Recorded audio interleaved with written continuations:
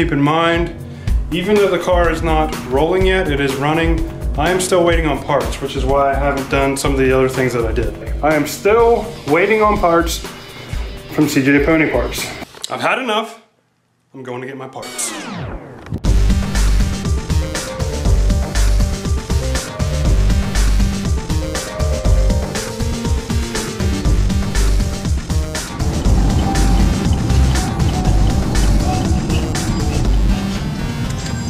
That's awesome.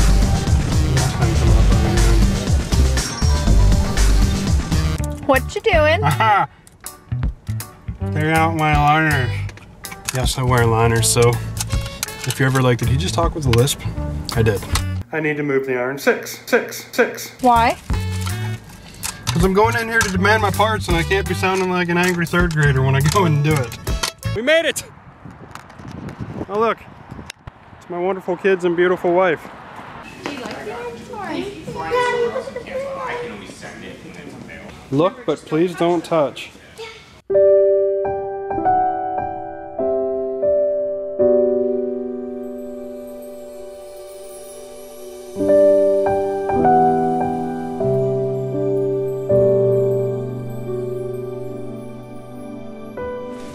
My parts?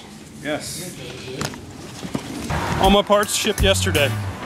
Nothing to be angry about. And then they killed me with kindness, so I bought more stuff.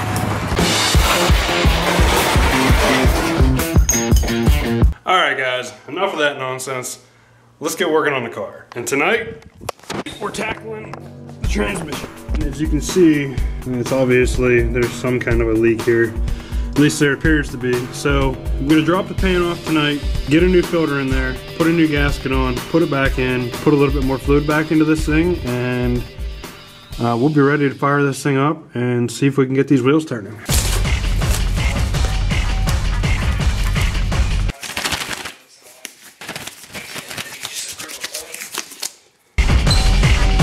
I can tell you right off the bat, one area we are ill-equipped for this process is the catch pan here. When you see guys do this, professionals do this, they have a massive catch pan to catch the transmission fluid that will come out whenever we loosen this.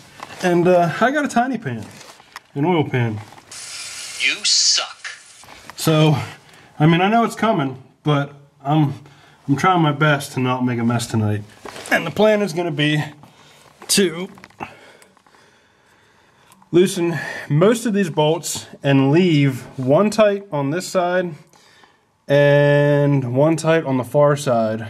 We're gonna loosen this side, see if we can't get the pan to start to drop and have the fluid flow this way into my small pan. Brilliant! I mean, that'll be one of my little victories for sure, because I don't feel like cleaning up transmission fluid. But that's a pretty nice view down here. I got really lucky with this Mustang. Really lucky. She's only a Rustang in a few places.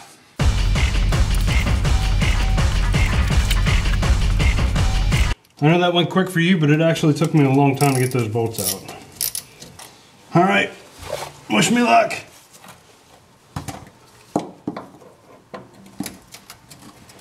Oh shoot, there we go, that wasn't bad at all. All right, so the key was definitely holding this up close. Let her all drain out. Something very therapeutic about watching that.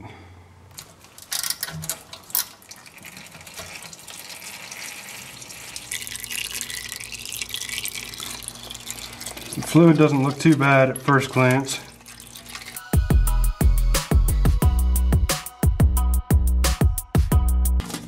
Oh, and she's off, and yes, the gasket is definitely having issues. Unless that tore whenever I took it off, this gasket is all banged up, which could definitely be why there is transmission fluid all over the bottom of this thing. There's the bottom of the dipstick, that's cool. Coming down through here, right out there. It's so cool to get in here and see all this stuff and do this. If you haven't gotten a project car yet, I highly recommend you do so, because it's a lot of fun. Just a lot of fun. I'm just gonna go ahead and give myself an A+ on that job. We got no spillage anywhere. Feeling like a winner. what comes with the holidays anymore is a incredible surplus of cardboard boxes that pile up in the garage. Now I literally just burned all of the cardboard in this place. I can't stand it being around. Huge fire. Could have sacrificed a goat on it. And now that I'm doing this job, guess what I'm looking for? Cardboard boxes to set this stuff on.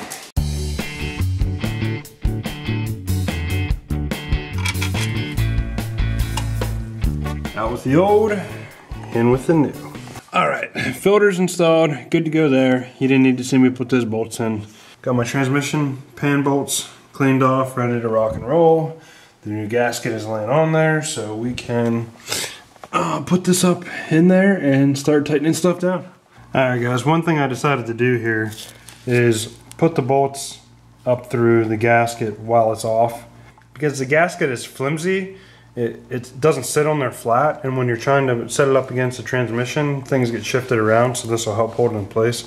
I don't know if this is gonna make it harder getting these bolts in or not, but it was a little bit difficult trying to get things lined up. So this is the route I'm gonna go. And we'll see if it works.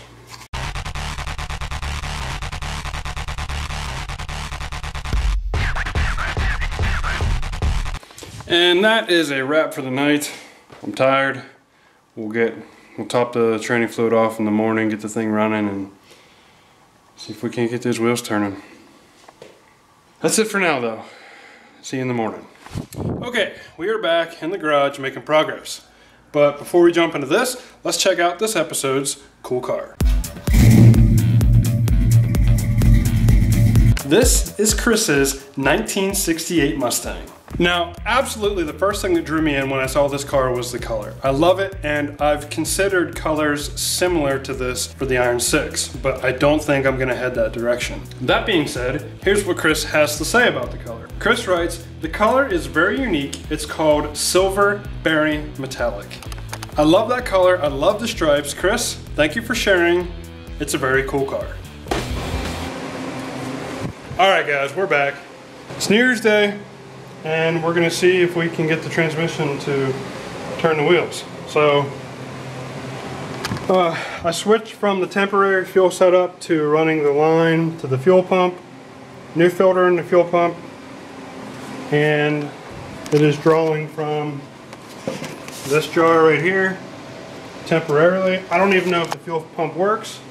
We'll see. There's a little bit of gas in the carburetor. The plan is to get the thing running, and not long after it's running, we're gonna throw it in drive and see what happens. Got a camera set up back here to catch the wheels turning or not turning, and see how we make out.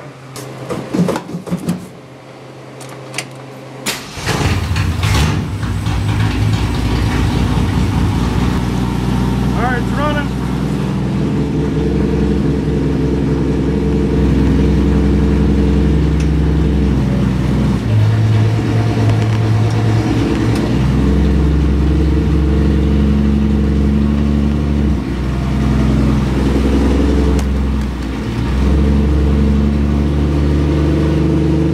They're spinning. We're good. Reverse. All right.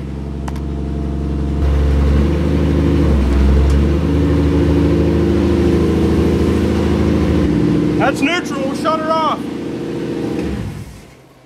Good news, the fuel pump's working too. You gotta get in here and look for any leaks. Oh man, we got leaks everywhere. That ain't good. That's a good way to lose your eyebrows.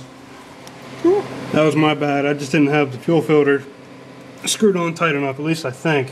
I'm almost positive that's what the problem was, because the fuel was all around the base here, not just at one of these hoses. So that's awesome. That is awesome. To me, that is an epic day. Good news. I gotta get in here and check the transmission fluid, but you know, that's a good sign for the transmission. Obviously there could be other issues in it, because I only threw it in reverse, neutral, and drive. So I mean, there could be issues with the other gear shifting, but at least that is a good sign. That's awesome, awesome, awesome. So far, I feel like I've been incredibly lucky buying this car with the engine seats, not knowing the condition of the drivetrain. Very lucky. One other thing, finally, look what arrived. The brake drums. I now have everything that I need to finish the brakes. We're gonna drop the rear end, get it all cleaned up, get the hose on, get the rear end painted, get the brakes all put back together, and when we do that, theoretically we'll be able to test drive this thing. So we are making progress, and then we're on our way to bodywork. That's the plan. Feeling good, feeling good. All right guys, that's all I have for this episode, so until next time, take care.